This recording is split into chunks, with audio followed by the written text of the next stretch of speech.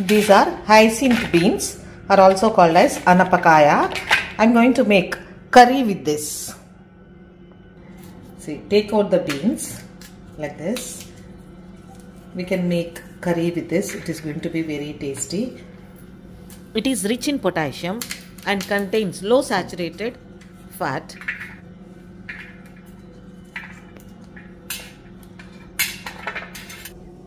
So these are the seeds. I am going to make curry with these seeds. Pan on stove.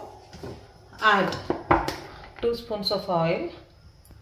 This is a small 1 liter pressure cooker. For small quantities we can use half spoon cumin seeds, half mustard seeds, and half spoon 1/4 spoon onion seeds. Add onion, green chilies, fry it till they are transparent.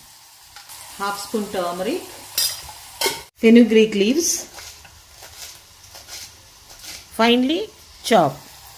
Add fenugreek leaves to it. So clean these alisandalu, that is hyacinth bean.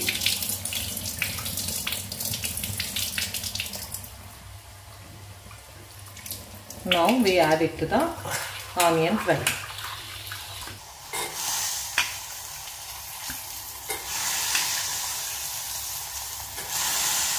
1/4 cup of water and keep the lid and pressure cook it. Add 1 spoon of salt, mix it. We keep the lid. Allow it to give 2 whistles.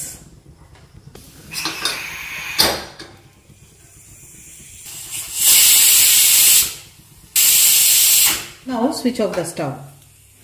Allow the pressure to come down. Once the pressure comes down, we again add chili powder and ginger garlic paste.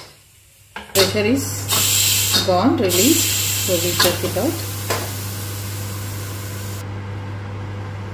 Take out the lid. Now switch on the stove again.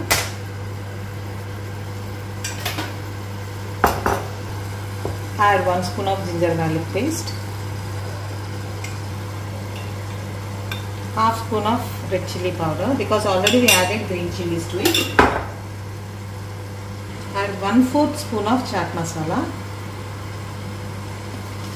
Add 1/4 spoon of garam masala, that is spice powder, which contains cardamom, cloves and cinnamon. Now this curry is almost ready. Hyacinth bean curry or Alisanta ginjala kura. Alisanta kura. So, it is going to be tasty with rice, chapati, jawar roti. A very tasty curry.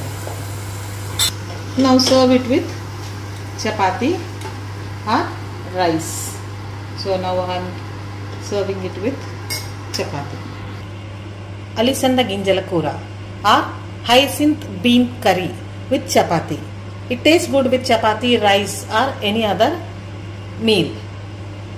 Make healthy, eat healthy and be healthy. Thank you.